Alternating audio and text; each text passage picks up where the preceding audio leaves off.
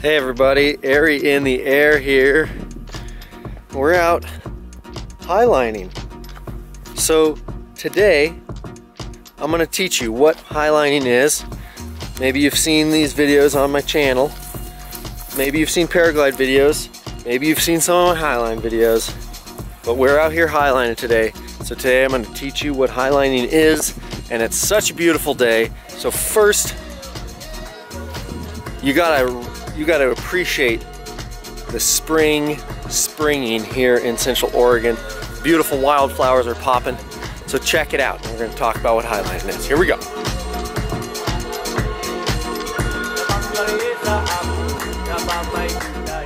And spring has sprung in Central Oregon.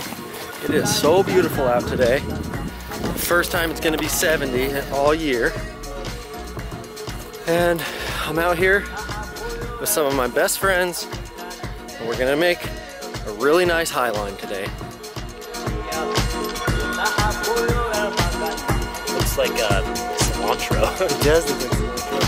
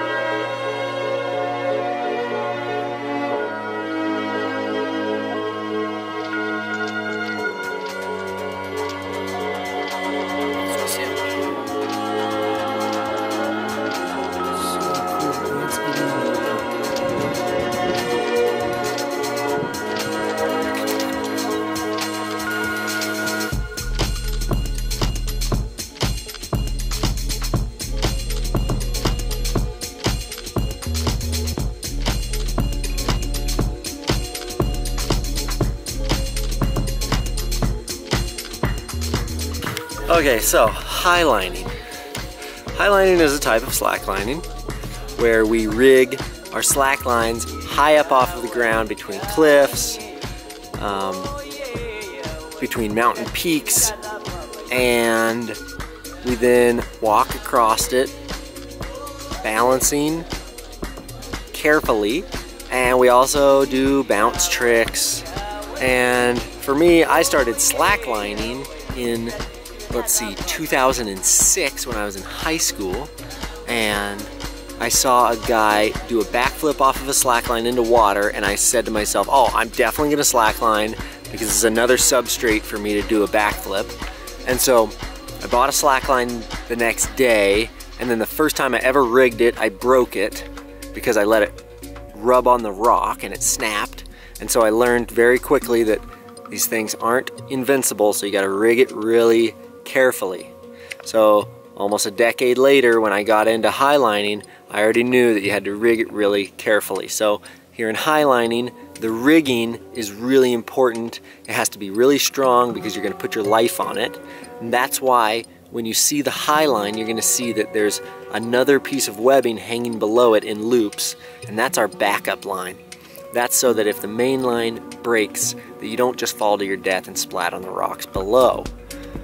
We also use a leash and a climbing harness to tie ourselves to the line so that when you fall off, you don't die.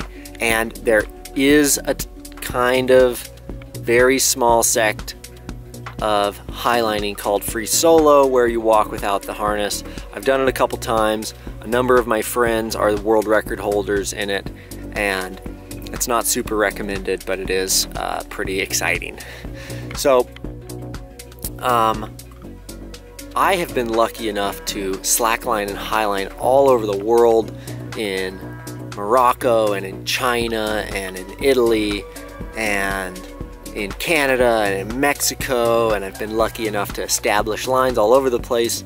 I'm currently the United States national record highline holder, which is 880 meters long. That was in Moab. There's a cool video on this channel of that adventure, and hopefully in July in Montreal, Canada, I'll become a world record holder on a 2-kilometer long high line.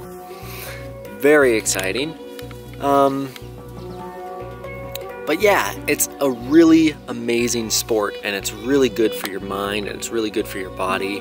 And when you go out on the high line, it's like your body wants to be afraid because your monkey brain tells you don't do that. You could die, you're really high off the ground.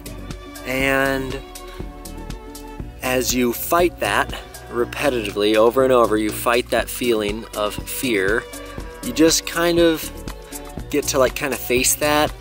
And once you get real good at it, it's not as scary.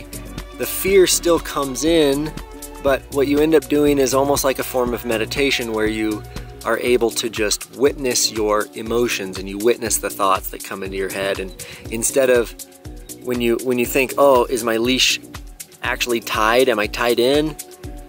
Instead of being really afraid of that, you actually just see, oh, the thought of my leash just came into my head. So then you're not so controlled by your fear. You can see your thoughts and you can see your emotions, and they don't just control you, they don't knock you off the line. It's also a lot of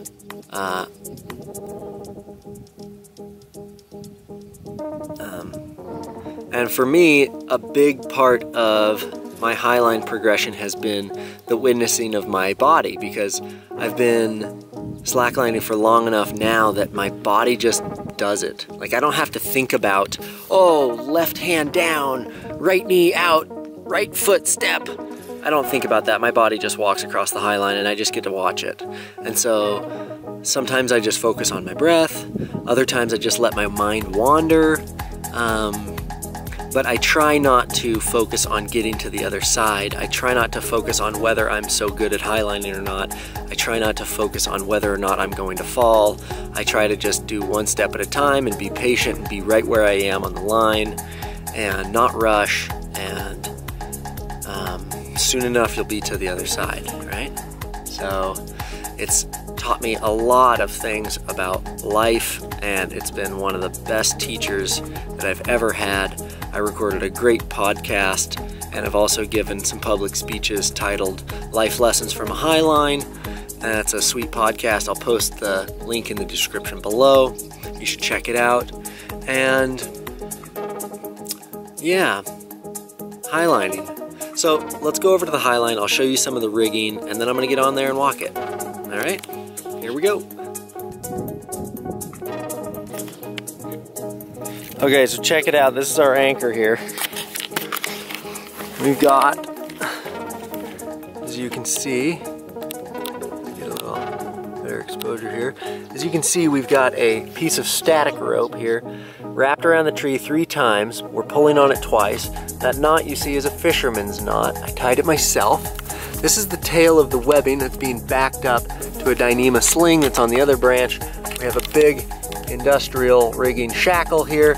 This is called a span set, which is polyester fibers inside of a Kevlar sheath that comes over to here, where we have it girth hitched to the next span set, which is even stronger.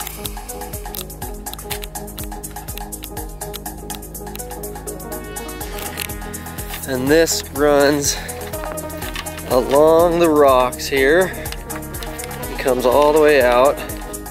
And we've got it padded here. Here you can see some highliners. What's up, dude? They're touching each other. Us highliners like to touch each other. They're not even dating, they're just friends.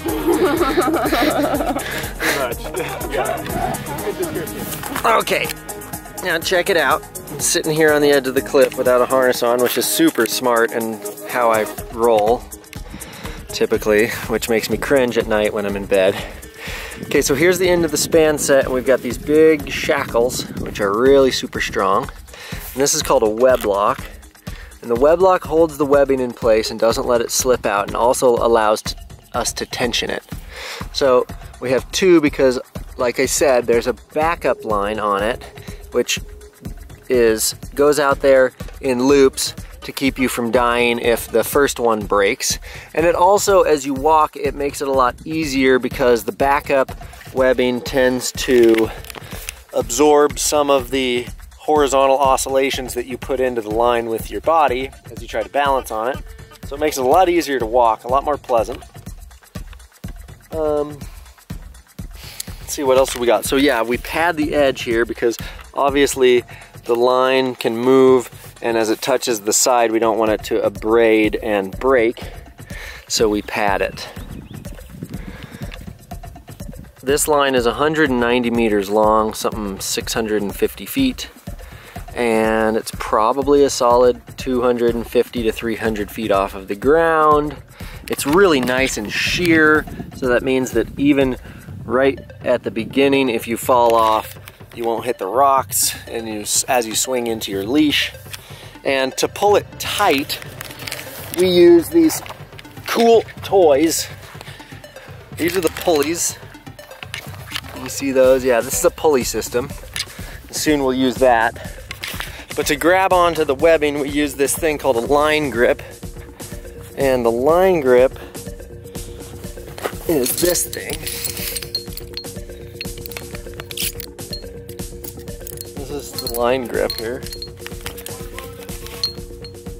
And this plate goes on at like, sorry, I don't know how to do this without my hands. This plate goes on it like this, and the webbing goes in between it, and then we pull on it and it pinches the webbing, and we're able to pull in on the webbing to make it tight. How tight the line needs to be is a matter of preference, but there is a tension that's easier for walking, there's a tension that's easier for bouncing. Some people like it a little looser, some people like it a little tighter. But realistically, with Eric on the line, there is probably only 1,000 pounds of tension or less on the line, which doesn't seem like a lot.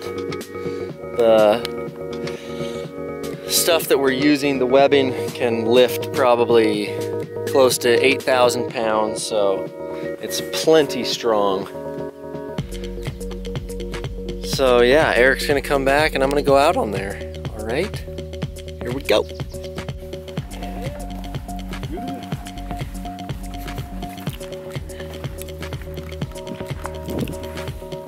Okay.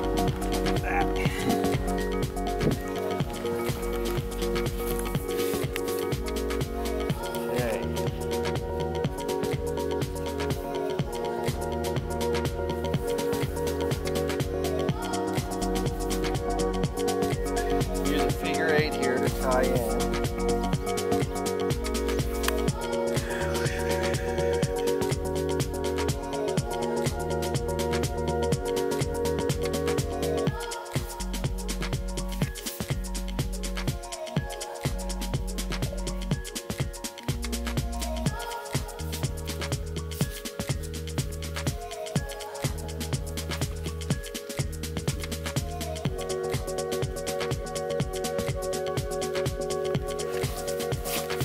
Use my shoes and go barefoot.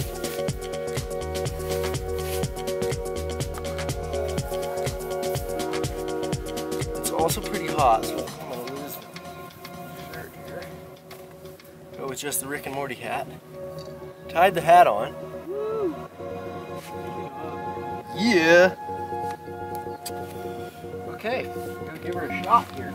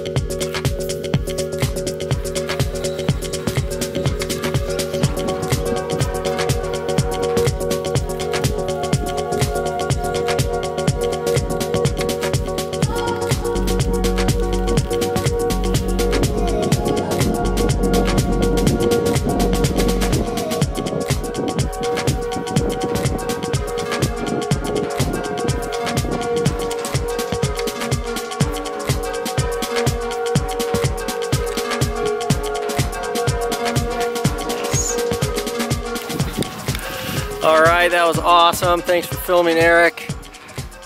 So, the 3 most common questions that I get about highlining. Number 1, how'd you get the line across? The answer to that is, well, every line is different, but on this one we just walk a piece of paracord around and then we pull the webbing across. Second most popular question is, are you tied in? We've gone over that. Yes, I'm tied in. And the third most popular question is, have you seen Man on Wire? Ha! Yeah, I have. Philippe Petit is awesome. So if you got any other questions, put them in the comments below. Subscribe to this channel and check out the other Highline videos I've got here, and we'll see you on the next episode. Woo!